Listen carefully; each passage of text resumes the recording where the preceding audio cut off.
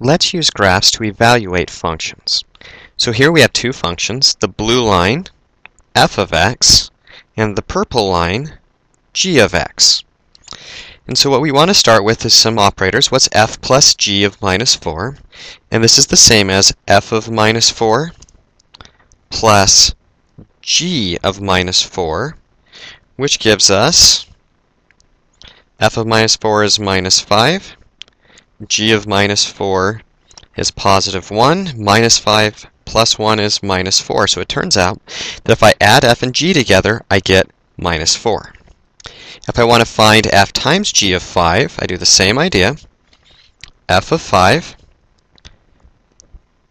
times g of 5, which gives me f of 5 is 3, g of 5 is minus 2, and I'm going to times those together and get negative 6.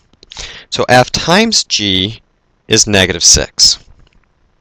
Now, f composed with g of 3 works a little bit differently. We start, remember, at the back and plug our outputs into our inputs until we run out of functions.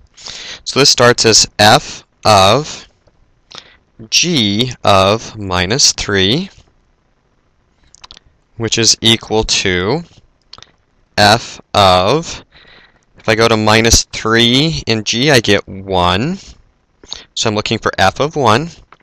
F of 1 is minus 2. That's that point right there. And so f composed with g of minus 3 is minus 2. So now we know how to use our graph. Either find the matching points and replace them with their outputs, and then do the operator, or if it's composition, use 1 to find its output, plug that in as my input for my next one, and get my output.